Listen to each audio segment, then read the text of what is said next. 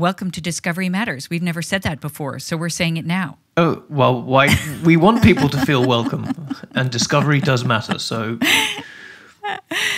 Exactly. So we've been running this special mini-series that we call Discovery Makers. That's right, and we met Molly Stevens, whose lab has started growing new bone tissue, and she talked about how the team effort was really important. And in episode 2, we had Nobel Prize laureate Bob Lefkowitz, and his findings are foundational to a third of all of the drugs now in the United States. And he talked about how you can't really plan to discover something. You need serendipity. And failure on top of that. It was brilliant. Glorious failure. Yeah. We learned so much about what drives discoveries, and we're about to meet yet another person who has a life-defining purpose, Dorraya El-Ashry. Okay, so tell us a little bit about her. Well, let's hear straight from her. What I would say to my breast cancer opponent in the ring is, we will win. You will not win. We will. Because research, in the end, is the reason for every breakthrough we've had, and research will end you. Now, that is what I really call faith and belief in science. Absolutely. And that is what matters in this episode of Discovery Matters.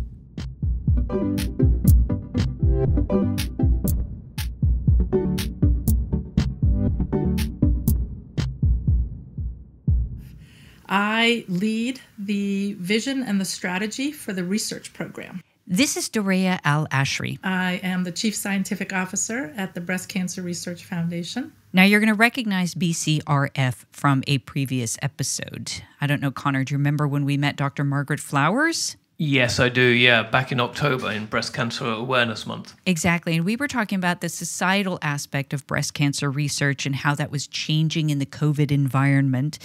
And then we heard Dr. Flowers' personal story. This time, we're going to get into the science of breast cancer research and what's happening in bodies in cancer. And we're also going to understand why science is not exactly, but kind of like an onion. Okay, no matter how much it makes you cry, it's like every time you peel a layer back, it makes you cry more. Anyway, BCRF is the largest nonprofit funder of cancer research in the U.S., and Dorraya and her colleagues oversee which research they should pursue. How BCRF will invest its dollars to get maximal impact in breast cancer research. But she's not just in charge of handing out the cash, right? She's a scientist as well. Exactly, and she has a very personal reason for focusing on breast cancer. I grew up in a household of science. My dad's a scientist, an environmental scientist, and with his 2 girls, he pushed science and math in our house. I loved science, and when I was in the 4th grade, our president declared the war on cancer, and I thought, well, that's what I'm going to do. Okay, so the war on cancer, that was Richard Nixon in the 70s, is that right? As if either you or I would remember that personally. But...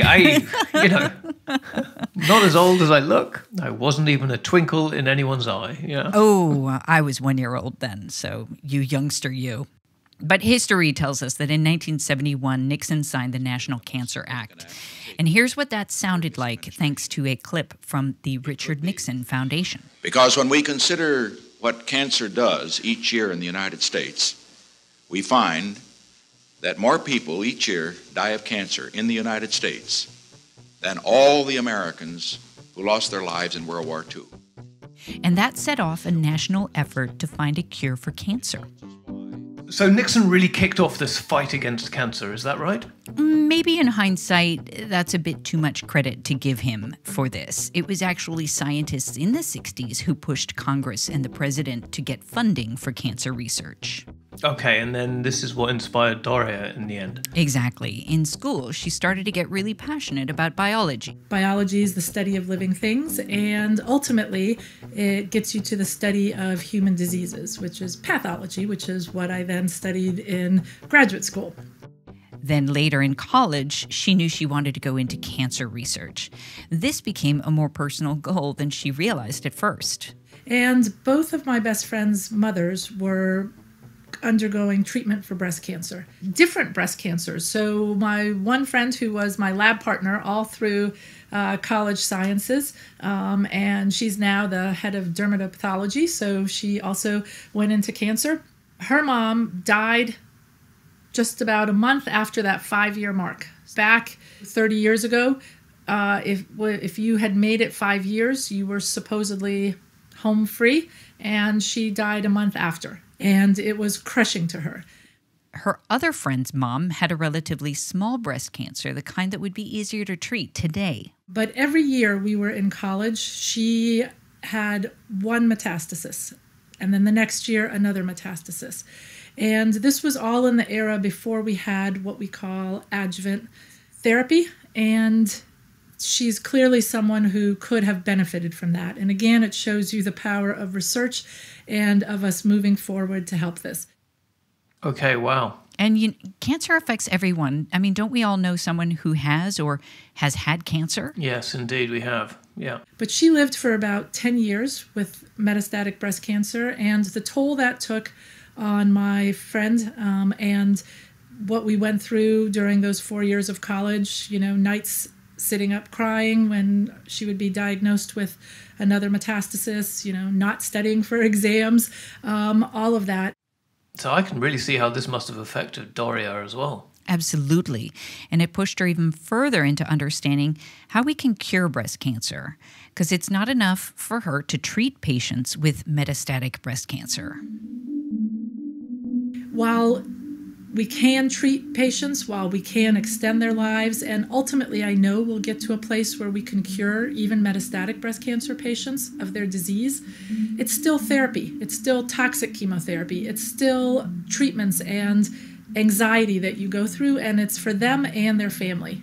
And so this is, though, what motivated me to focus on breast cancer as my research career and committed me to bettering the lives of women with breast cancer. And ultimately, I wanted to be involved in something that brought about the cure for breast cancer. Dorraya spent more than 30 years doing research on breast cancer before getting to the Breast Cancer Research Foundation. The main focus of my laboratory research over the years started with triple-negative breast cancer, trying to understand what it is that makes them triple negative. So why are they not expressing the estrogen receptor? Their idea was that if they could re-express the estrogen receptor in these cells, it could revert them to a better biology and then resensitize them to an anti-estrogen therapy. And we focused on a particular signaling pathway, the RAS-MAP kinase pathway, that was important in driving proliferation. But we also found that part of its action was to actually repress the expression of the estrogen receptor. By doing that, they could make those cells resistant to anti-estrogens. And we found that this was a reversible mechanism, and that therefore, if you could inhibit that signaling pathway with currently available inhibitors, that you could re-express the estrogen receptor, and in fact, in some of those triple-negative breast cancers, make them sensitized to anti-estrogens again. And that work actually went on to change some clinical practice in breast cancer. While they were doing that work, this led them, almost like Lefkowitz talks about, there was a little serendipity. This led them into a whole new world. The tumor microenvironment. Okay, the tumor microenvironment. Let's talk a little bit more about that. By looking into this microenvironment, scientists can figure out how metastatic breast cancer works. Okay, so how it goes from its one place in the body where its origin is to another, right? That's correct. And there are 168,000 women in the U.S. alone living with metastatic breast cancer. So this is the most common type of breast cancer that people die from, right? It is the only one that is not able to be cured, and we are making progress. There are, just in the last 5 years, are 9 new drugs approved for metastatic breast cancer, and in the last year, the first one that could actually have an impact on brain metastases. So how exactly does metastasis work? How does cancer move from one place in the body to another? For decades, the cancer research community has focused on the cancer cells, and rightly so. Those are the cells that grow uncontrollably, and those are the cells that ultimately kill patients. And so research has focused on what's gone wrong, what's altered, what's changed in that cancer cell. And today we've known for at least a decade how cells that surround the cancer cell are affected. These normal cells, these could be fibroblast cells, these could be adipose or fat cells, these could be blood cells like endothelial cells or immune cells. They're there, and when the cancer starts growing, it co-opts these cells to now help it become more aggressive, help them invade into blood vessels, help them invade into new organs. And so a focus on the tumor microenvironment is really one of the hot areas that there is going on today, especially the immune microenvironment, for example, and immunotherapy. So Dorraya believes that we need to understand what it is that allows the cancer cell to leave the primary tumor site and get in the circulation. But beyond that is to understand what those cells use to grow in places like the liver and the lung and the brain. And if we could have those specific targeted pathways that we could then go after, then we would cut off metastatic breast cancer at its knees. This would make breast cancer a more manageable disease and eventually one that could be cured. That would be, I think, our immediate and first knockout punch to breast cancer, is to stop metastasis and cut it off at its knees and allow patients then to be treated with a curable form of breast cancer and be cured of their breast cancer. That's just incredible. So the knockout punch for breast cancer. Yeah, and she believes that her perseverance is what led them to start to understand the tumor microenvironment and metastatic breast cancer. Because they started off, remember, with an expectation that was the current paradigm. And as we know, changing a paradigm, that's really difficult. That's why a paradigm is what a paradigm is. Yeah. That's right. And we started this work on how this particular signaling pathway interacted with the estrogen receptor to repress it. That data that we got, and again, those experiments were done with an expectation of how they might come out, but the data we got was not leading us in that direction. And so they continued with the experiments. We found that for triple-negative breast cancers, or a subset of them, that the prevailing dogma that was out there was not the way that this signaling pathway interacted with the estrogen receptor. It was hard for the lab to get grants and to publish articles. But I was in a cancer center with my postdoc mentor as the director of that cancer center, and he was very supportive in terms of sticking with it, of if this is where the data is taking you, stick with it and keep pushing through. But with that support, she pushed through. And after several years of publishing articles, she finally got her first grant to study these pathways. Then more grants came through with that and more publications. And then it became, oh, this is a possibility. And as I said previously, in fact, we found that it's ultimately impacted clinical practice today. So in a sense, they completely changed the field of medicine, right? Yeah, it's kind of like, when somebody becomes a superstar and it's like, wow, an overnight sensation. And no, it's been a full career of auditions and work. And this is what kind of researcher Dorraya is. It was hard to get funding. She persevered. She looks like an overnight sensation, but it's been a career that's made her a successful scientist. Perseverance and patience. Science does not move in straight lines. It frequently comes as an iterative process, and even breakthroughs are all built on the steps of smaller little aha moments. She says that as a scientist, you need to follow where the data leads you. One of my favorite quotations that is there, and I have it in my office, is that there are no failed experiments, only unimaginative interpretations of unexpected data. So this is a little bit like what Bob Lefkowitz said. You've got to look at the bits of data that make you go, oh, that's weird. Exactly. And what that says to me is that if you have set up your experiment with all the proper controls and everything else that you need to have the experiment come out, and you don't get the results that you were expecting, that doesn't mean that there was anything wrong with it. It means you need to look at what that data is telling you and follow what that data is telling you and follow the lead of that data. And that might take you to a different avenue or a different approach, or as in the case of my research career, moving from triple negative breast cancer, it took us into a whole new area of the tumor microenvironment. Today, it's even harder to get funding for cancer research because you almost need to have already proven your hypothesis to get approved for a grant. I think the funding situation for cancer research, all biomedical research really, but cancer research and breast cancer research is at a critical point. And I think it makes it much harder to then have that space and take that time to push and to be able to persevere and yet keep either your lab open or keep your position at the university or continue to get funding. Okay, so now it all makes perfect sense, and I can see why she's the chief scientific officer. Funding providers who can bring funding from a number of sources then, for example, nonprofit funders. And in breast cancer, we're fortunate to have a number of nonprofit funders for breast cancer research. I think there you can then give some support that gives some security to allow you to investigate these novel or innovative or out-of-the-box kinds of thoughts. And that creativity is needed to get the results that you need in science.